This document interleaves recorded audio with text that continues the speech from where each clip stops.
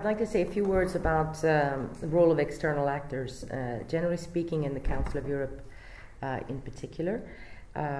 So, as was mentioned, I'm the head of the Council of Europe's office in Bosnia-Herzegovina.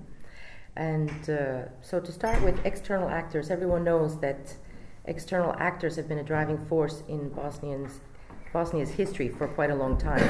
But just to focus on the recent past and the horrific war that took place from 92 to 95, which was itself a result of external aggression, a lack of external intervention, left a civilian population victimized for nearly 4 years, and in the end, a peace finally was negotiated externally, and a new political system for Bosnia was drafted and adopted by external actors in Dayton. I see no benefit in any of us ignoring the fact that this externally imposed constitution, which was never adopted or endorsed by the population and citizens of Bosnia, leaves the domestic political actors to navigate basically stormy seas in a rickety and unmaneuverable skiff, with the international community today satisfying itself mostly to stand on the shore shouting advice. So the ship which was given to Bosnia-Herzegovina and Dayton, we already know is basically unseaworthy if you want to sail to Brussels, to use this metaphor all the way to the end. European integration, particularly EU integration, has a large share of technical aspects. Adoption of the key, establishment of agencies, harmonization of laws, and things like this. But all of the European institutions, and first of all the Council of Europe, already in 1949 in its statute, specifically acknowledged that Europe is first and foremost a community of values. Democracy, human rights, and the rule of law, these are our common values that undergird all of the additional structures that have been built since then: economic and monetary policies, military and security cooperation, and the like. These are the basic construction material for a seaworthy ship. However, in Bosnia-Herzegovina, the constitution which was imposed upon it contains an initial faulty compromise with these fundamental building blocks. Inherent leak, if you like. The Bosnian constitution at the outset recognizes one privileged class of citizens, constituent peoples. And rather than building the sovereignty of the state on the value of citizenship and the benefits of human rights for the individual as a bearer of the rights and of the citizenship, it confers a preponderant share of power in public affairs to members of the privileged class of constituent peoples, Serbs, Bosniaks, and Croats. In 2009, the Sejdić and Finci ruling of the European Court of Human Rights demonstrated clearly the incompatibility of this aspect of the Constitution with the European Convention for Human Rights.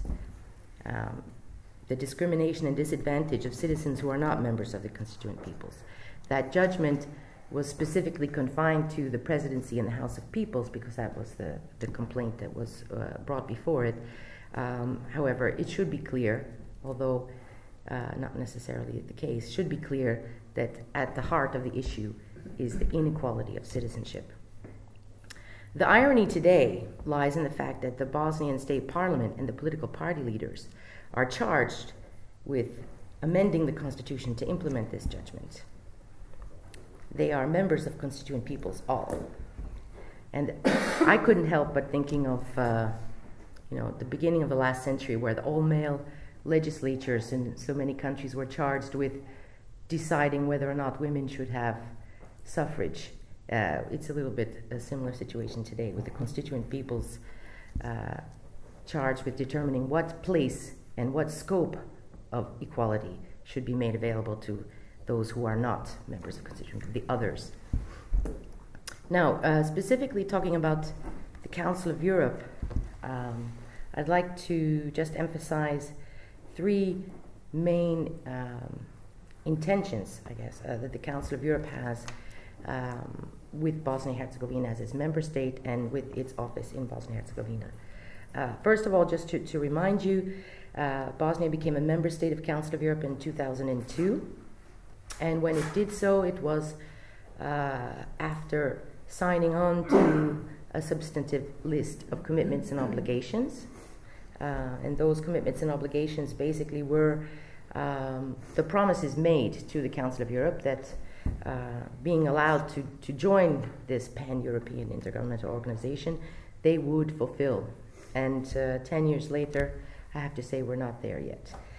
So the first intention of the Council of Europe as an external actor vis-à-vis to Bosnia-Herzegovina is that it should fulfill its accession commitments and obligations. And the second intention is that Bosnia-Herzegovina should be a full, participating and active member of our organization.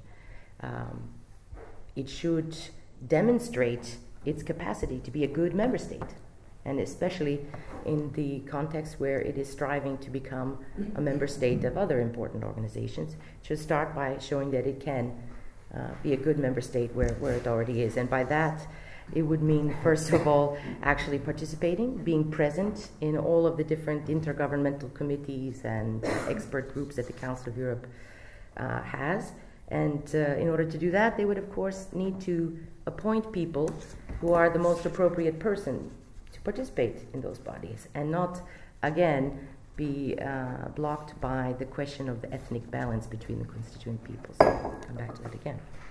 And then third is that Bosnia-Herzegovina should make the best possible use of the Council of Europe and the resources made available to it by being a member state of the Council of Europe in order to move further with its European and Euro-Atlantic integration. And that means making use of all of the standards, the conventions, the treaties, the monitoring mechanism, the peer review mechanisms, the different bodies which provide advice on legislation and so on, that is available basically for all aspects of the Copenhagen criteria within the Council of Europe. And by doing this, Bosnia would have a chance, at least, to build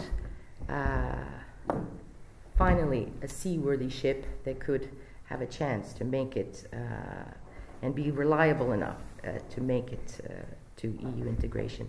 That being said, I come back to the original point, which is that the external actors of which Council of Europe is partly one, because I would also emphasize that Council of Europe is also maybe not an internal actor, but at least also a partner, in the sense that Bosnia-Herzegovina, by being a member state of Council of Europe, is also part of the governance of Council of Europe. So this is, let's say, also a partnership type of relationship. And I think there it's really critical that as an internal, external actor, the Council of Europe is not just standing on the shore shouting advice for the crew of a ship which has no chance to make it, but actually jumps on board and lends a hand with the oars. And so I'll finish with that silly metaphor there. Thank you very much.